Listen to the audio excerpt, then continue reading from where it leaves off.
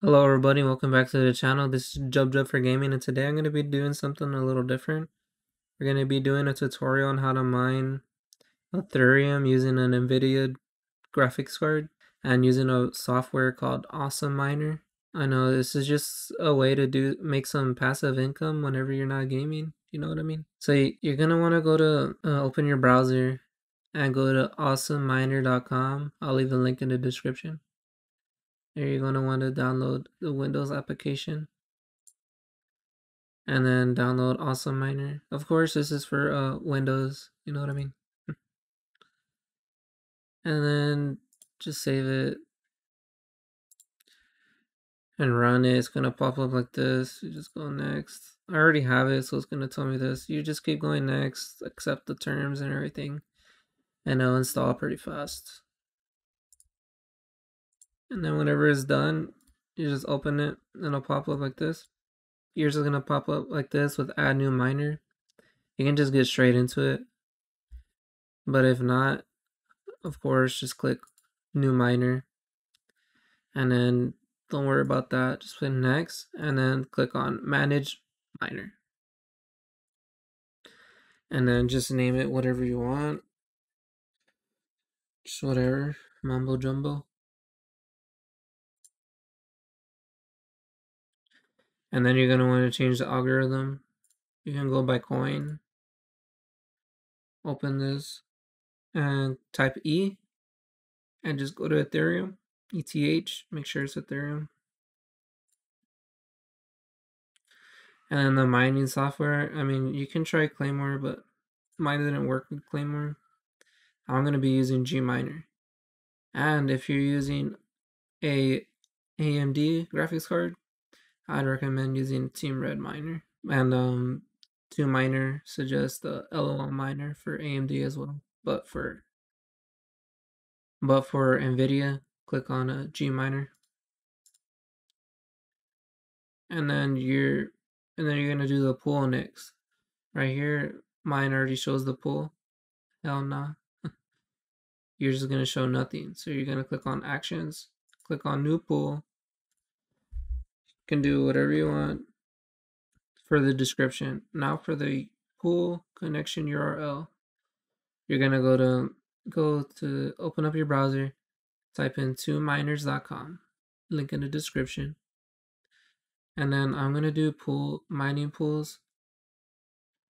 It's just easier for me, and we're also using 2Miners because they make it very easy to just get started. So you just click on there, click on quick start.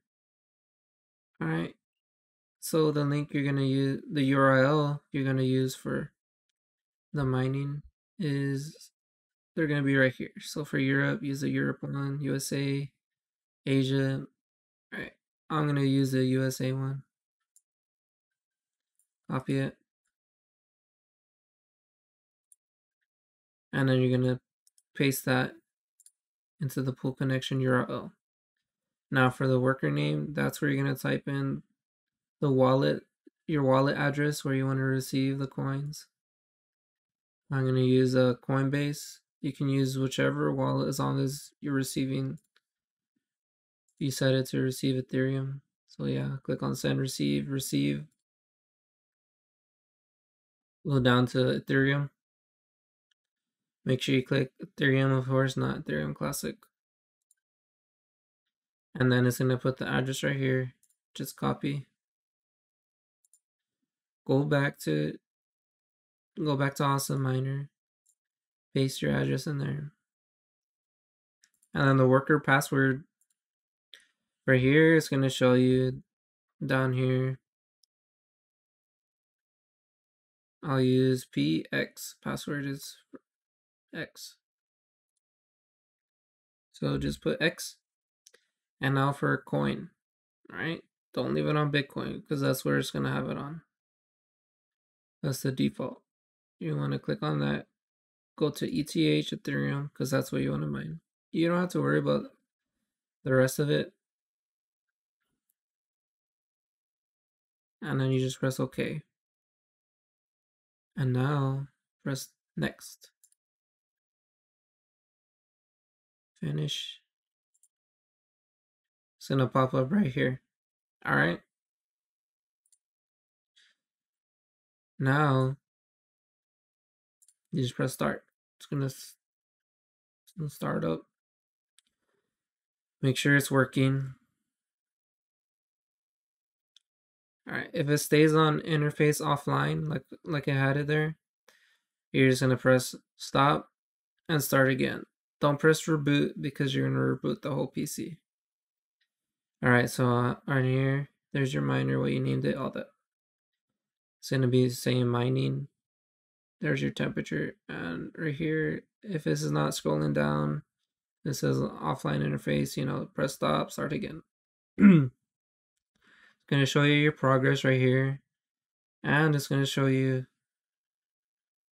this right here, your mining rate, how much you're making per day per 24 hours, and how much you'll make a month. All right, mine. If I do it on default, it's gonna show about 35 megahash per second, 36 megahash per second. But yeah, that's for RTX 2070 Super. All right, now, if you want to undervolt it to make this better, you see, you'll improve this. 33 megahash per second on 162 watts. That is what it's usually at if you just leave it on default. But you're going to want to do MSI Afterburner. Now, you don't know how to, if you don't have MSI Afterburner, you're going to want to Google that and type, and you'll find it right here. Now, you can change your fan curve. Click on the settings, fan, and then it'll show you right here. I changed mine, it's all wacky and crazy. But this is the default, alright? So you're gonna wanna make your own undervolt. Here's my undervolt for GeForce RTX 2070 Super. Oh, and before that, you can also have GPU Z open. Now, if you don't have that, you can just Google that. You'll find it right away. You'll be able to download it. Make sure you download it from Tech Power Up. Alright. So right here, you can have the proof of the card name, proof of everything. And then you go to sensors, and then you'll see right here on board power draw 158, pretty much 160 watts. So you go back to MSI Afterburner, and then I set the power limit to 80. If you set the temp limit will also scroll down. I grabbed the core clock and just scrolled it all the way down, but that's not it for that. But you can just go to memory clock. You can also Google this. Just look up your card and look up a good undervolt for mining, and you might find one, but they're not all the same for every card, even if you have the same card. Like, say you have a 2070 Super. But, you put it as high as you can while maintaining stable mining. And then for the core clock, you press Control F and make it a good undervolt, like a very crazy undervolt. This is good for mining. See, 1140, 700 voltage, and then all the way at 1150. So yeah, here you go. Apply the undervolt. This is gonna change dramatically. So your power board draw is now gonna be about 107, 105. So that's minus about 50 something watts right there. So that's gonna save you money.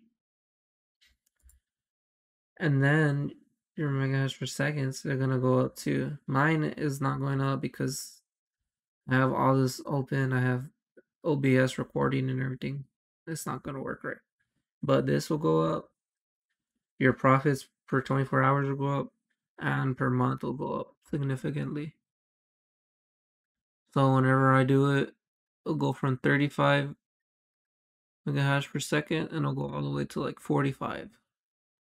So it'll go like to $4.50 per day, $130 per month. So yeah, you gain some of that.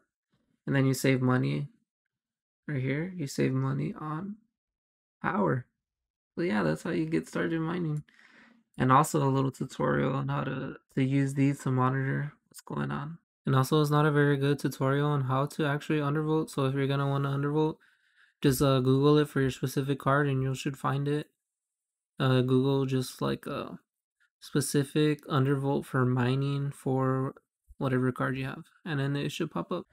It's very different for every graphics card, so you're gonna have to find that. But yeah, that's pretty much it. And of course, when you're done, stop, and then there.